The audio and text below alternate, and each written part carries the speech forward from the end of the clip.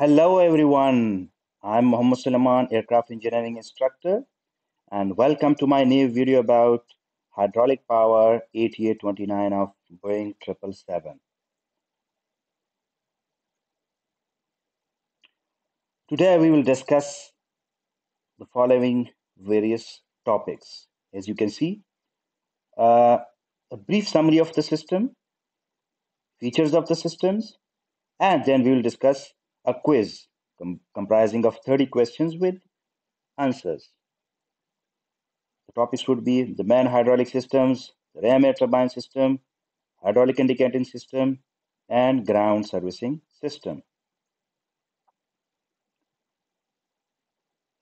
You can see a schematic diagram of the system. So here you can see there are three independent systems in Boeing 777 hydraulic power.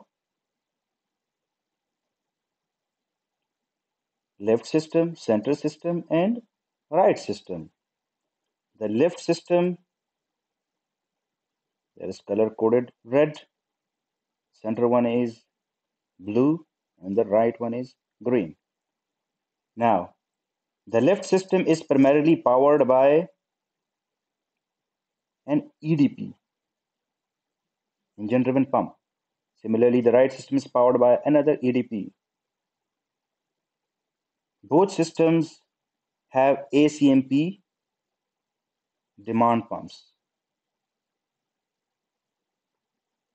The central hydraulic system, on the other hand, has true primary pumps and two demand pumps, ADP, air-driven pumps. It also has an emergency source of hydraulic pressure, which is the ram air turbine.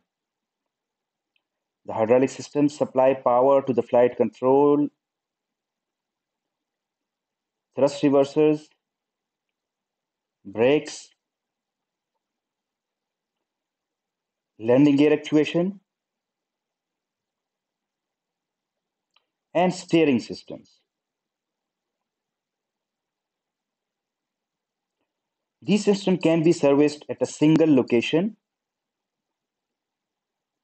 and their pressure, temperature, and quantity are monitored using various sensors.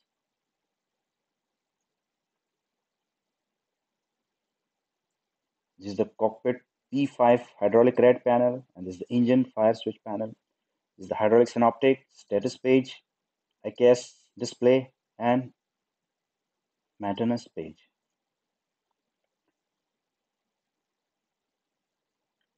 The salient features of the hydraulic system are triple redundancy, in which three independent hydraulic systems, and each system has two or more pumps. Each system can operate flight controls independently. Second feature is the pump operation on demand. Here, one or two pumps operate continuously. Other pumps operate only when there is a hydraulic demand. It increases the pump life and system efficiency and reliability. Third one is automatic system controls. The flight crew sets pump switches before engine start. Demand pumps operate automatically. Uses hydraulic interface module, electronic cards for control, fault detection, and indications. Here you can see ram air turbine. It's an emergency source of hydraulic power for primary flight controls, used if all usual pressure sources become unavailable during flight. Another feature is the tube separation. The location of hydraulic system tubes decreases risk of multiple system losses from single failure source. Left and right system tubes are on opposite sides of the body. Maximum separation of tubes or pipes in wheel wells and wings. Here you can see another feature. There is Central Hydraulic Isolation System, CHIS. This system supplies reserve brake and steering function if there is a loss of center hydraulic system fluid. Another feature is hydraulic fuses.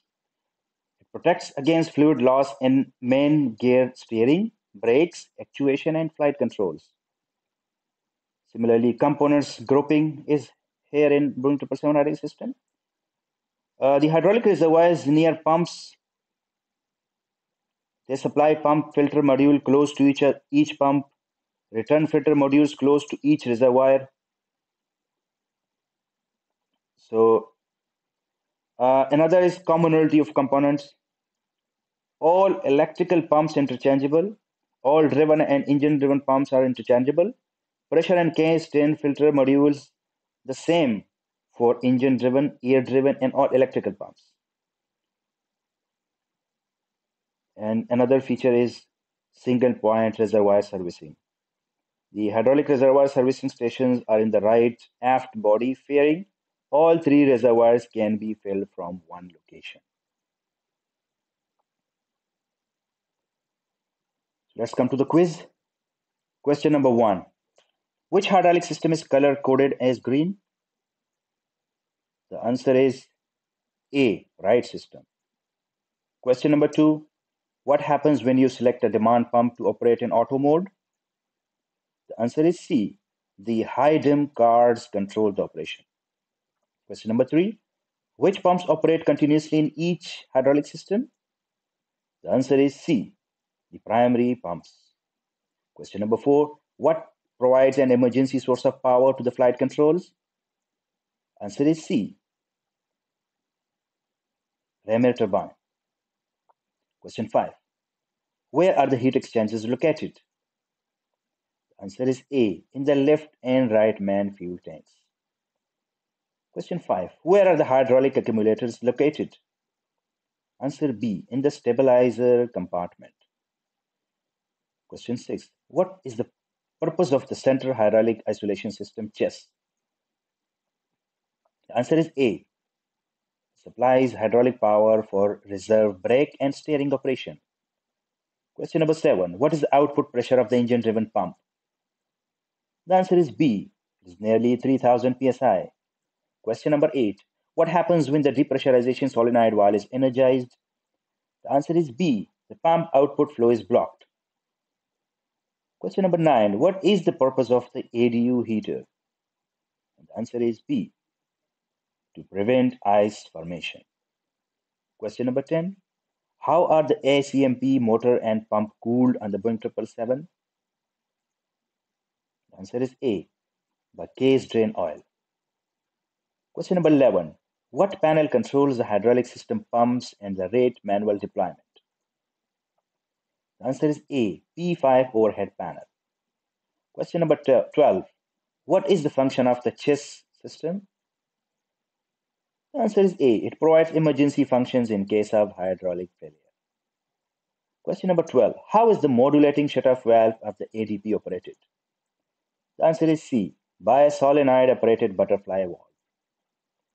Question 13. What is the function of the flight control shutoff valves in the Boeing 777 hydraulic power system? The answer is B. To isolate the flight controls. Question 14. What is the location of the pressure and case drain filter module for the left and right systems in the Boeing 777 hydraulic power system? The answer is A. Right hand man landing gear wheel valve. Question 15. When does the high dim card command reserve mode operation? The answer is B. When only one ADP can operate. Question 16. When does the high dim cards control the pump operational signal to the ELMS? ELMS? The answer is B. When the selector switch is in auto. Question number 17. What is the pressure range for the filter differential pressure pop out in the return filter module? The answer is B. 48 to 62 psi. Question number 18. When does the rate system supply an emergency source of hydraulic power? The answer is B. When there is a loss of hydraulic pressure in the three hydraulic systems. Question 19. What extends the rate system? The answer is C. The ELMS. Question 20. What is the function of the nose gear isolation valve? The answer is B. It controls ACMP C1 output to nose gear steering. Question 21. What happens when the rate extends automatically in flight with the loss of hydraulic pressure in the three hydraulic systems? Answer C. It operates the flight controls. Question 22. What are the names of the HIDEM cards?